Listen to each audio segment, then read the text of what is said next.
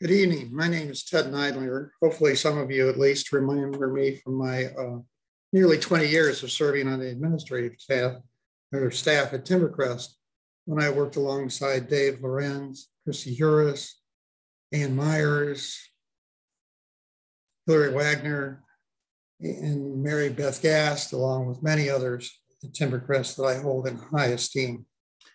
I retired from that position in June of 2015, meaning I've now been away from Timbercrest for almost 6 years, something which seems almost unbelievable to me. My wife, Diane, and I continue to reside in Kokomo, where I lived all those years that I worked at Timbercrest, and I am currently serving as the part-time priest in charge of Christ the King Episcopal Church in Huntington, Indiana. Our worship this evening will be guided by the Episcopal Church's Book of Common Prayer, and we will be using the service of daily evening prayer. Let us begin. Yours is the day, O God, yours also the night. You established the moon and the sun. You fixed all the boundaries of the earth. You made both summer and winter. Let us confess our sins against God and our neighbor.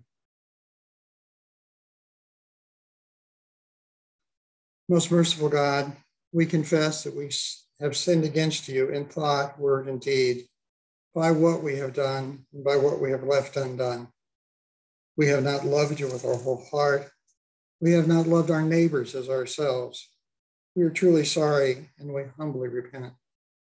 For the sake of your Son, Jesus Christ, have mercy on us and forgive us, that we may delight in your will and walk in your ways to the glory of your name. Amen. Almighty God, have mercy on us. Forgive us all our sins through our Lord Jesus Christ. Strengthen us in all goodness, and by the power of the Holy Spirit, keep us in eternal life. O God, make speed to save us. O Lord, make haste to help us. Glory to the Father, and to the Son, and to the Holy Spirit, as it was in the beginning, is now, and will be forever. Amen.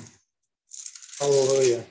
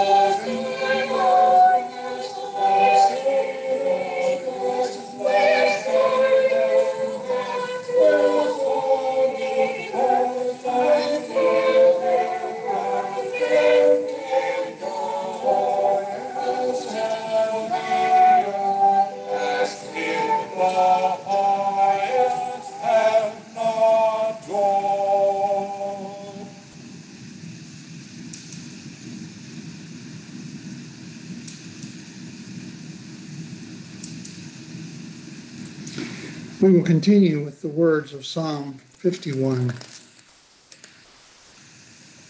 Have mercy on me, O God, according to your loving kindness. In your great compassion, blot out my offenses. Wash me through and through from my wickedness and cleanse me from my sin. For I know my transgressions, and my sin is ever before me. Against you only have I sinned and done what is evil in your sight. And so you are justified when you speak, and upright in your judgment. Indeed, I have been wicked from my birth, a sinner from my mother's womb. For behold, you look for truth deep within me, and will make me understand wisdom secretly. Purge me from my sin, and I shall be pure. Wash me, and I shall be clean indeed. Make me hear of joy and gladness, that the body you have broken may rejoice. Hide your face from my sins, and blot out all my iniquities. Create in me a clean heart, O God, and renew a right spirit within me. Cast me not away from your presence, and take not your Holy Spirit from me. Give me the joy of your saving help, and sustain me with your bountiful spirit. I shall teach your ways to the wicked, and sinners shall return to you. Deliver me from death, O God, and my tongue shall sing of your righteousness, O God of salvation. Open my lips, O Lord, and my mouth shall proclaim your praise. Had you desired it, I would have offered sacrifice, but you take no delight in burnt offerings. The sacrifice of God is a troubled spirit, a broken and contrite heart. O God, you will not despise.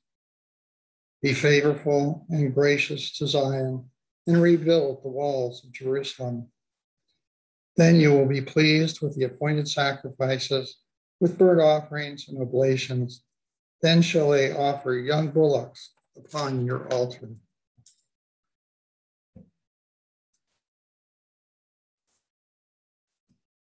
A reading from Paul's first letter to the Thessalonians.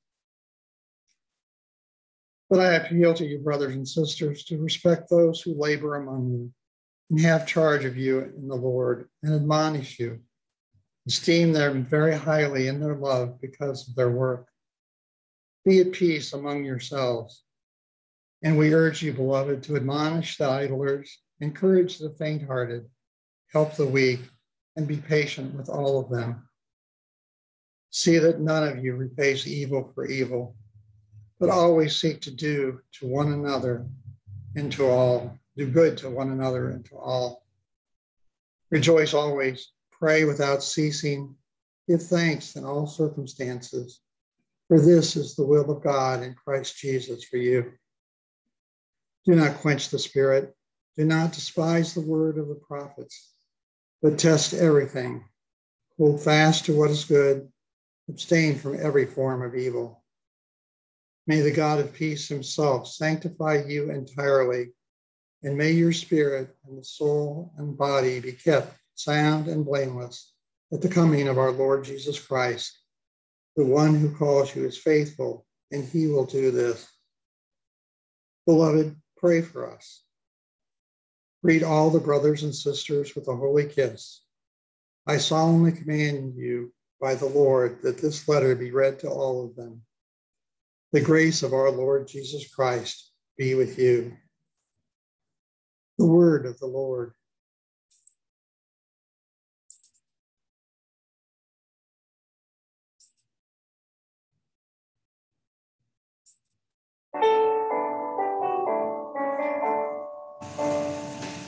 Tell thou my soul the greatness of the Lord. Unnumbered blessings give my spirit, a voice tender to me, the promise of his word. In God my Savior shall my heart rejoice.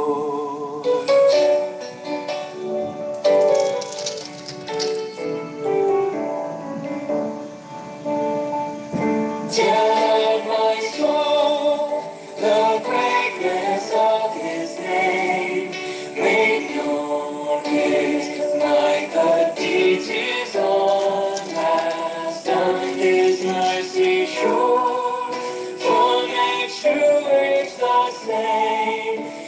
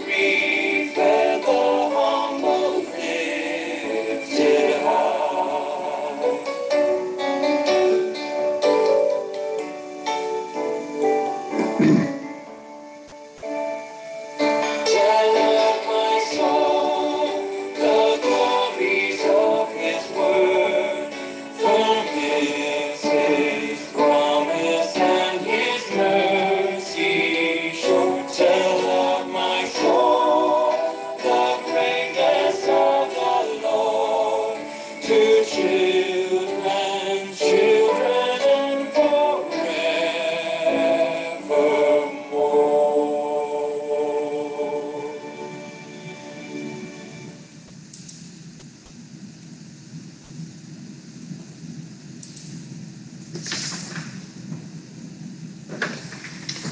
A reading from the Gospel according to Luke. He was praying in a certain place, and after he had finished, one of his disciples said to him, "Lord, teach us to pray as John taught his disciples." He said to them, "When you pray, say,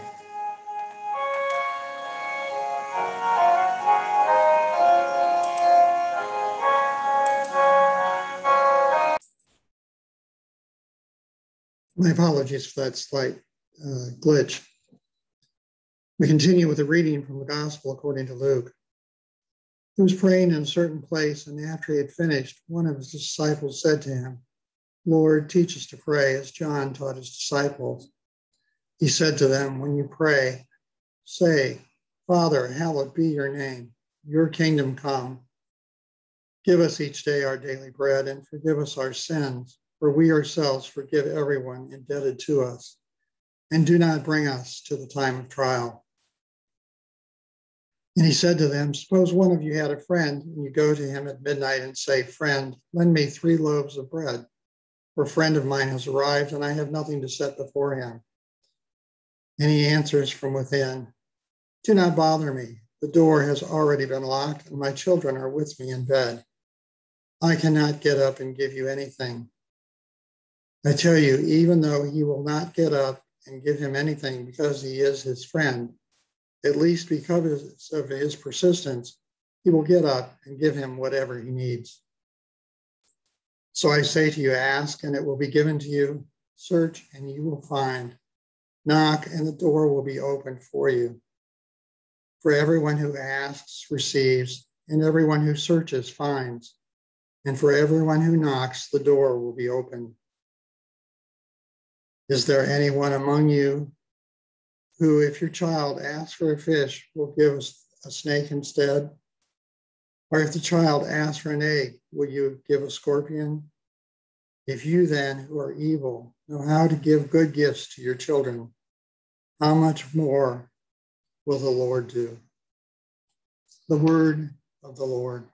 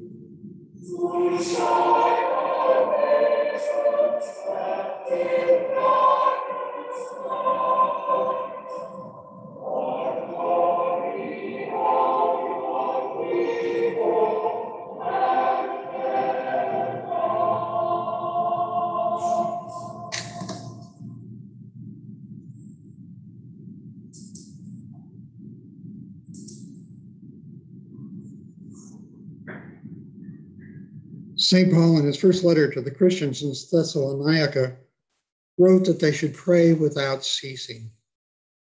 Although only a short 3-word phrase, it's one of his best known imperatives for the active Christian life.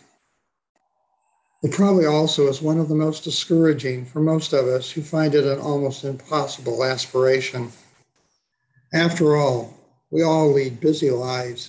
Even those of us who are retired or semi-retired find our days filled with activities. And I at least find that each day goes by way too quickly. Hence my surprise at how long it has been since I left Timbercrest. The injunction to pray without ceasing comes in the middle of a paragraph where Paul is giving those to whom he writes a whole series of instructions on how they should live. He urges them to respect others, especially those in authority over them, to admonish those who are lazy, to encourage the weak, and always seek to do good to one another, and to rejoice in all things, to hold fast to what is good, and to resist evil. Then he says, pray without ceasing. But what does that mean, and how could we possibly do so? John Piper, an evangelical theologian, most of whose views I find difficult to agree with, in an online publication offered 3 descriptions that I did find helpful. He says first that to pray without ceasing means to cultivate a spirit of dependence on God, so that even when we are not speaking consciously to God, there is a deep, abiding dependence on him that is woven into the heart of faith. In that sense, we pray or have the spirit of prayer continuously. I found that often while in the car, where I spent a great deal of time when commuting to Timbercrest from Kokomo, and ruminating on something that was happening in my life, I was actually in conversation with God without having consciously started out, dear God, or Holy Jesus, but Lord, hear my prayer. I've likened the kind of consciousness of God that Piper talks about to that relationship that exists with a beloved spouse or a child, where one finds the object of their love always resides in the back of their minds and in their heart, no matter where they are or what they are engaged in doing. It is a love that does not require physical presence for intimacy. Another well-known example of this aspect of continuous prayer is that of Brother Lawrence, the 17th century monk who wrote the small book, Practicing the Presence of God. In it, he recommended that everything we can do and should be done in love of God. For him, this meant that even kitchen work, preparing meals for the community and cleaning up afterwards, was an offering to God. Many find it incredulous that doing the dishes can be a form of prayer, but if God is in your heart, the menial task is done with love for him and for others, and it is indeed prayer. John Piper further suggests that one way of praying without ceasing is to pray repeatedly, not just at worship on Sunday or daily in chapel, but throughout the day. In this, we can learn much from our Muslim brothers and sisters who conscientiously stop whatever they are doing 5 times a day to briefly pray.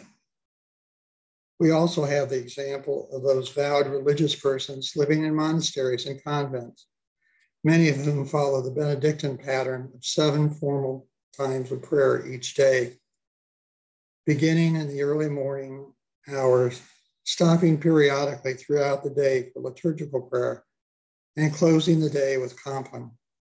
God can never be far from their mind, their lips, and their hearts.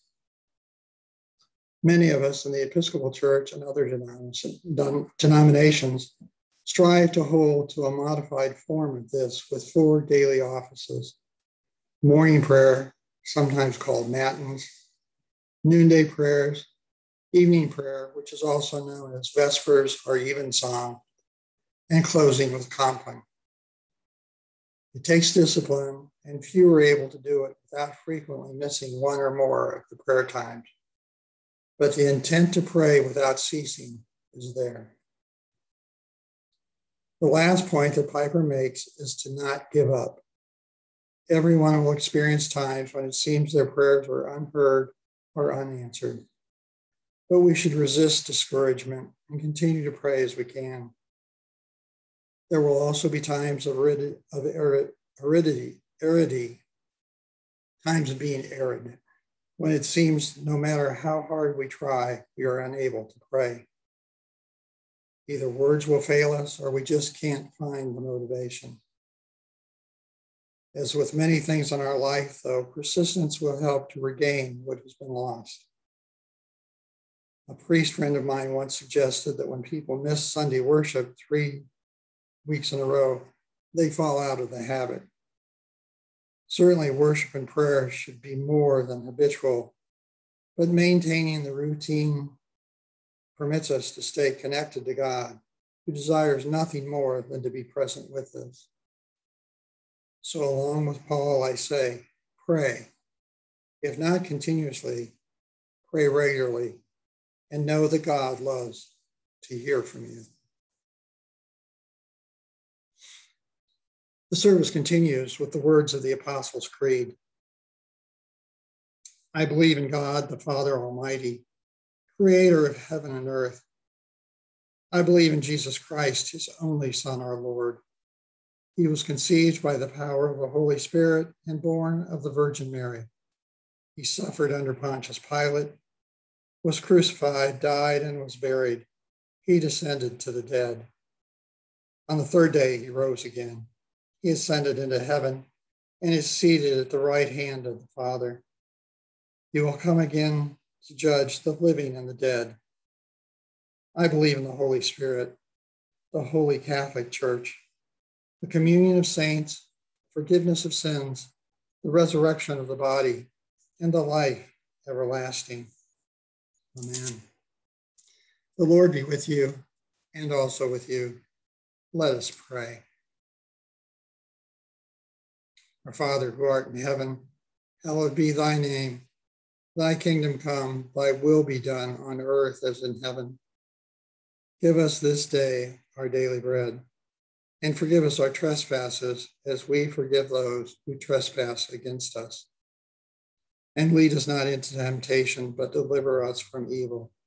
For thine is the kingdom and the power and the glory forever and ever. Amen. That this evening may be holy, good, and peaceful, we entreat you, O Lord. That your holy angels may lead us in paths of peace and goodwill, we entreat you, O Lord. That we may be pardoned and forgiven for our sins and offenses, we entreat you, O Lord. That there may be peace to your church and to the whole world, we entreat you, O Lord. That we may depart this life in your faith and fear and not be condemned before the great judgment seat of Christ, we entreat you, O Lord. That we may be bound together by your Holy Spirit in the communion of the Blessed Virgin Mary and all your saints, entrusting one another in all our life to Christ, we entreat you, O Lord. Lord Jesus, stay with us, for evening is at hand and the day is past. Be our companion in the way, kindle our hearts and awaken hope, that we may know you as you are revealed in Scripture and the breaking of bread. Grant this for the sake of your love. Amen. Keep watch, dear Lord, with those who work or watch or weep this night, and give your angels charge over those who sleep. Tend the sick, Lord Christ. Give rest to the weary. Bless the dying. Soothe the suffering. Pity the afflicted. Shield the joyous, and all for your love's sake. Amen. This time I'd like to take a few minutes when you're each invited to offer your own intercessions or thanksgivings to God.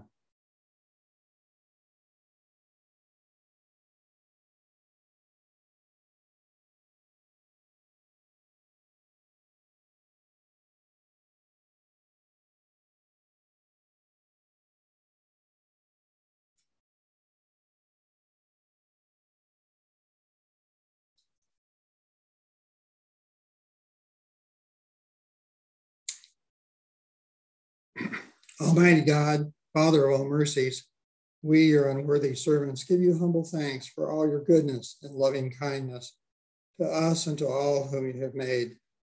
We bless you for our creation, preservation, and all the blessings of this life, but above all for your immeasurable love and the redemption of the world by our Lord Jesus Christ, for the means of grace and for the hope of glory.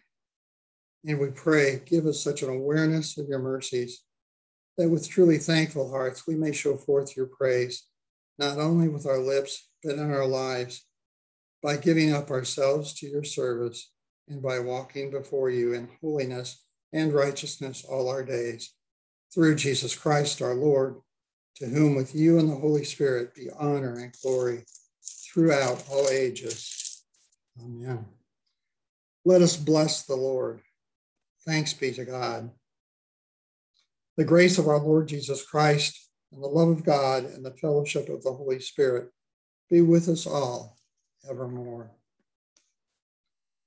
That concludes our service. I want to thank all of you for allowing me to be with you, even by way of virtual film or show. But know, please, that I pray for you, Timbercrest, and for each of you daily as I attempt to keep to Paul's admonition that we should pray ceaselessly, unceasingly. May you have a good evening, and may all be well with you. Amen.